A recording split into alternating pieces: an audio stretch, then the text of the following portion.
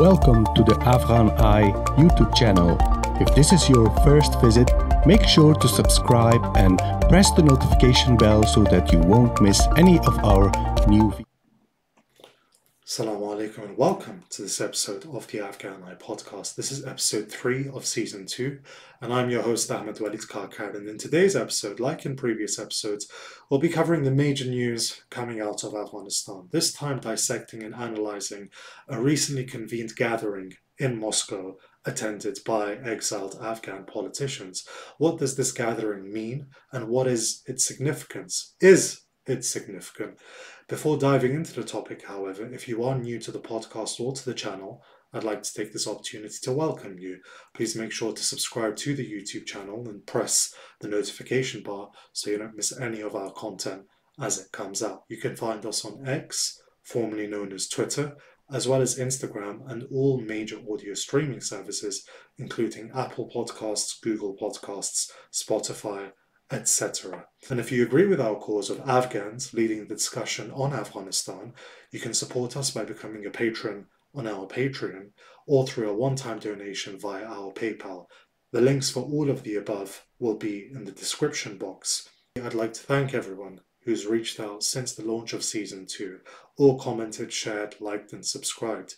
In times like this, when most of us, including Afghans, are more focused on what's happening in Gaza as opposed to Afghanistan, if you are watching and observing the news coming out of Afghanistan, then you really and truly are an enthusiast. Now, a quick introduction is in order. Like I said, this event was held in Moscow, and it was held in Moscow on the 24th of November 2023, which is 3-4 days ago.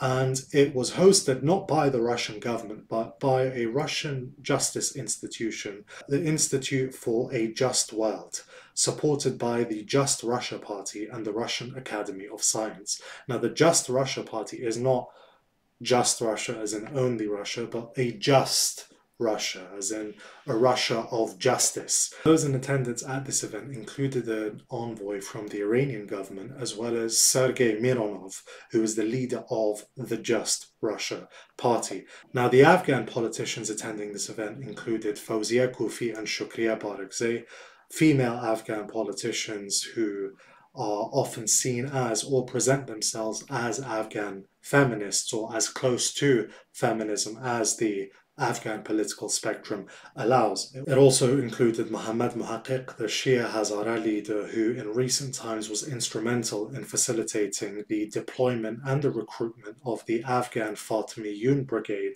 recruited by Iran to fight for the government of Bashar al-Assad in Syria, in which it was implicated in many atrocities.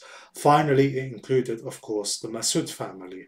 Ahmad Wali Massoud, the brother of Ahmad Shah Massoud, and Ahmad Massoud were also in attendance in this conference. Now, Ahmad Massoud is, of course, the leader of the NRF, or the National Resistance Front, and they also confirmed his attendance in a tweet.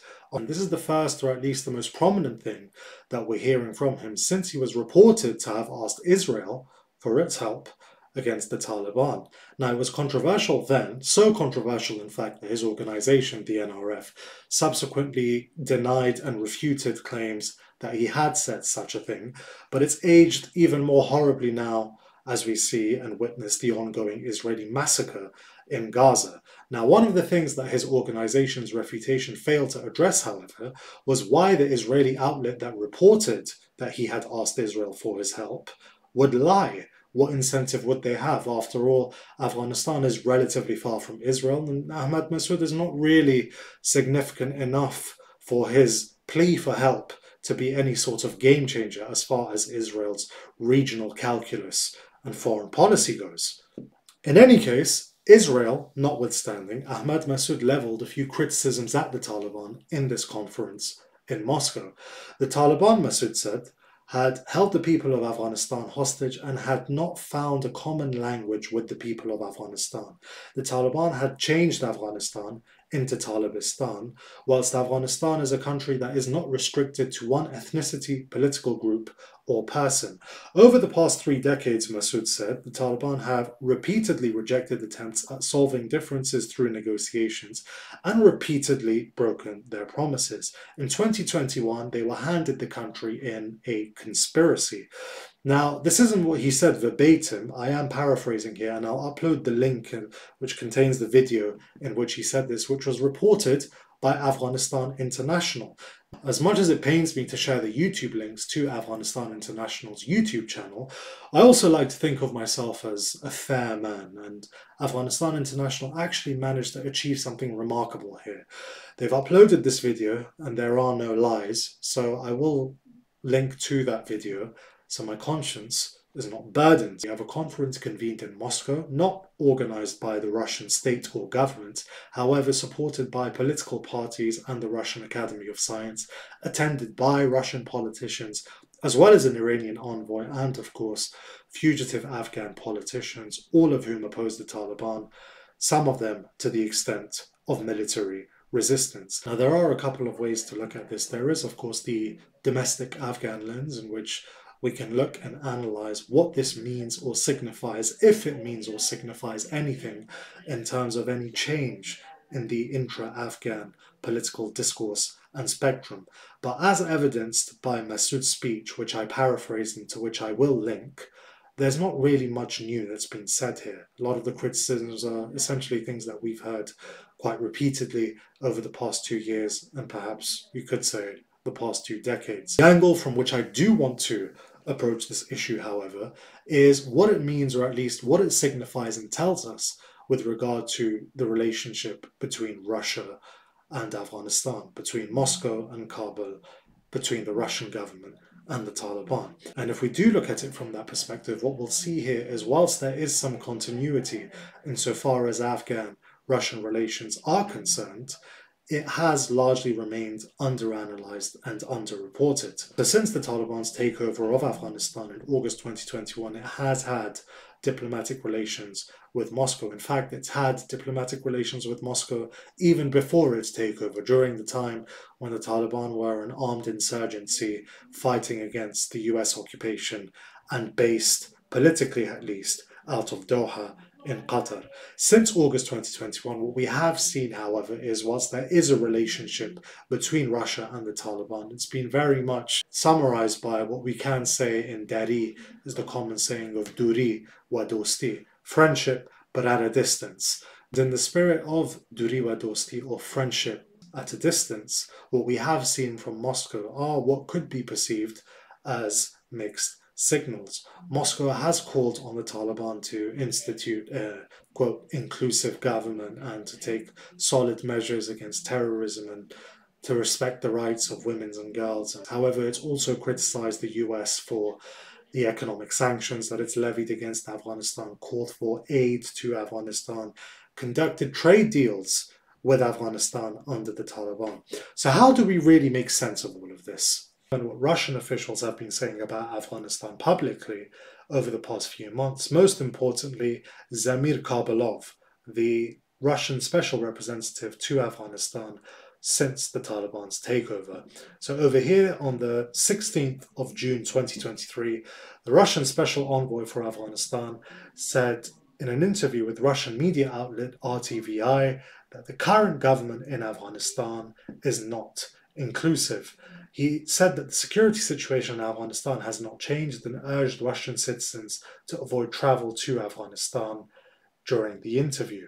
So that is the 16th of June 2023. That is the Russian special envoy to Afghanistan. On the 28th of September, here is an article from a Russian news outlet in which Kabulov says that Russia may recognize the interim Taliban government in future, but the Taliban will have to earn that recognition, and they should show indeed that they are ready to respond to the call for an ethnopolitical, inclusive government.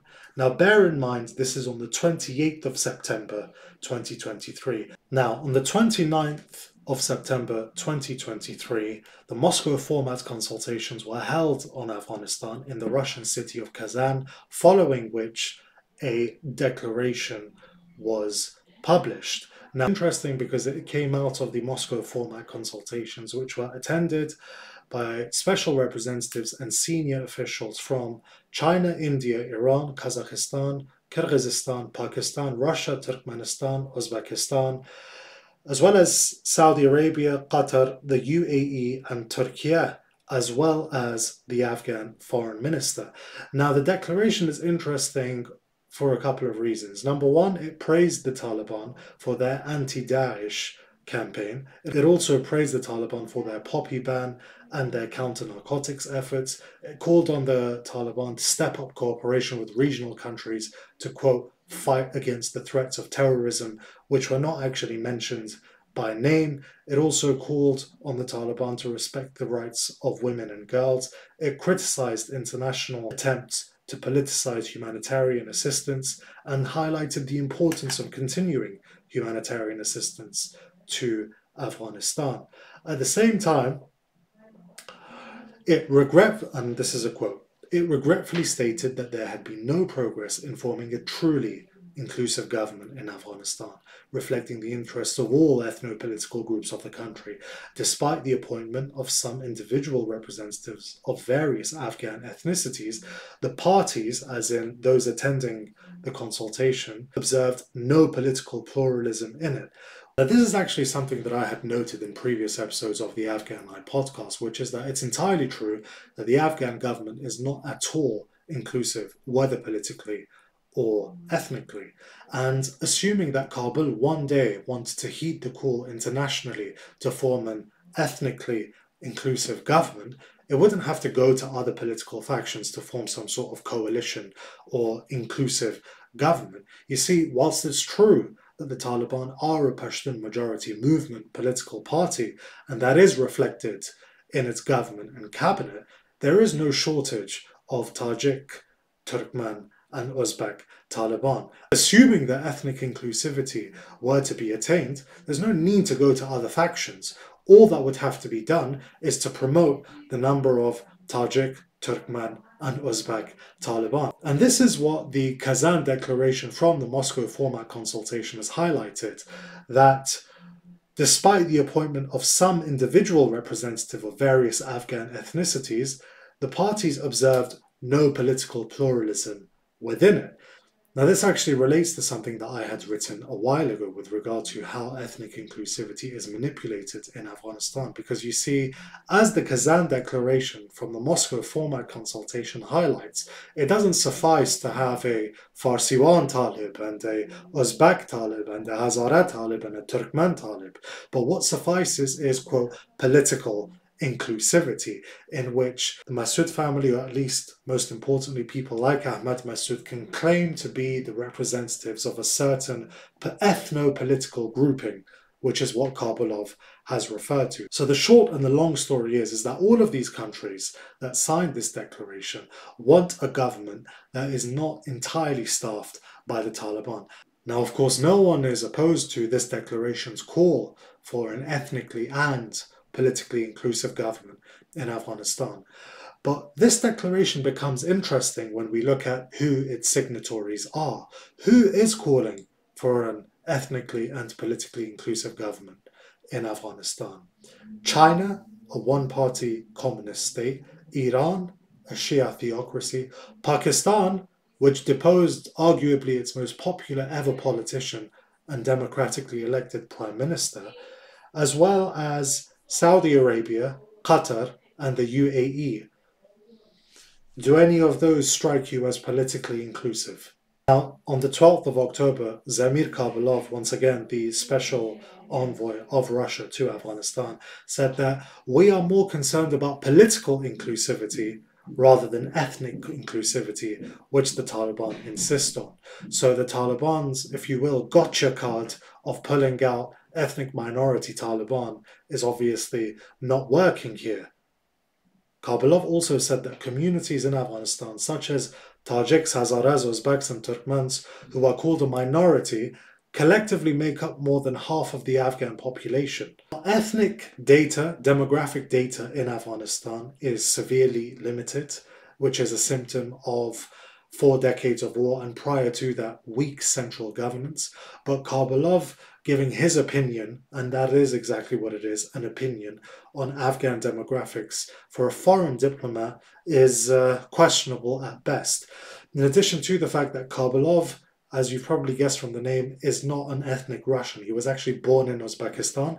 Whilst his ethnic background is unspecified, it's reasonable to assume that he is an ethnic Uzbek.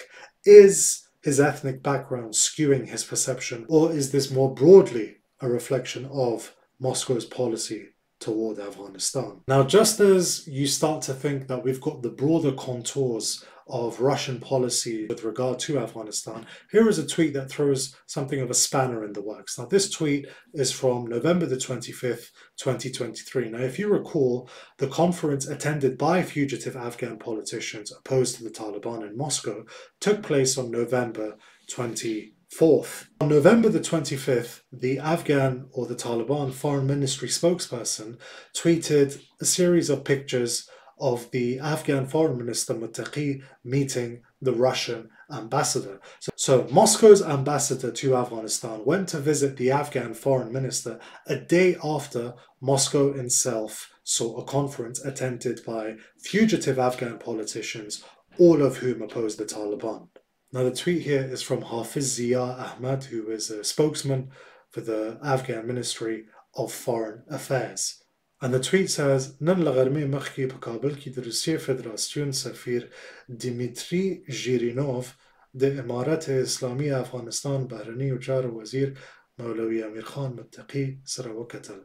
So today, before the afternoon, in Kabul, the Russian Federation's ambassador Dmitry Zhirinov met the Afghan foreign minister. The subsequent tweet actually mentions the topics of discussion, which included, the tweet says, "پدې کتنه کې د افغانستان او روسیې پر دوه اړخیزو سیاسي او اقتصادي اړیکو وروستیو سیمهییزو او نړیوالو مسایلو په اړه هر اړخیزې خبرې وسوې. همداراز په دې کتنه کې په تعلیمي او فرهنګي موضوعاتو هم خبرې وسوې." In this meeting, bilateral political and economic ties between Afghanistan and Russia were discussed, in addition to recent regional and international events, as well as discussions relating to education and culture. How do we make sense of this? The Russian Federation hosts anti-Taliban meetings on its soil, whilst maintaining diplomatic ties with the Taliban and making anti-Taliban speeches, whilst at the same time praising the Taliban for counter-narcotics efforts as well as their fight against Daesh. Like I said, duri wa dosti, friendship but at a distance. It's a carrot and stick approach. We will reward Kabul. The thinking in Moscow seems to be where and if this is warranted, especially with regard to counter-narcotics or anti-Daesh campaigns, and we will use the stick, which is public statements hosting anti-Kabul politicians on its soil in order to prod Kabul to do more of what Moscow wants it to do. And this is probably the oldest method of attempting to shape what we could say is an adversary or a potential adversary's behavior. Episode 3 of Season 2 of the Afghan Eye podcast. Thank you for tuning in. And you've probably gathered by now that we have something of a quicker format for these podcasts. Number one, they are hosted by myself alone. Number two, they are much shorter than the podcast that we used to do. And number three, these are generally looking at picking up the recent developments and breaking these into two sections. What happened? And secondly, what does this mean? How is it important? Is this important? Please remember to like and subscribe on our YouTube channel, and please drop down your comments and let me know your thoughts below. I want to build something of a correspondence with our viewers. Make sure to follow us on X, formerly known as Twitter, as well as Instagram. And if you agree with our cause of Afghans leading the discussion, redefining the discussion on Afghanistan, then you can support us by becoming a patron on our Patreon or through a one-time donation on our PayPal. Up until next time, wassalamu alaikum wa rahmatullahi wa barakatuh.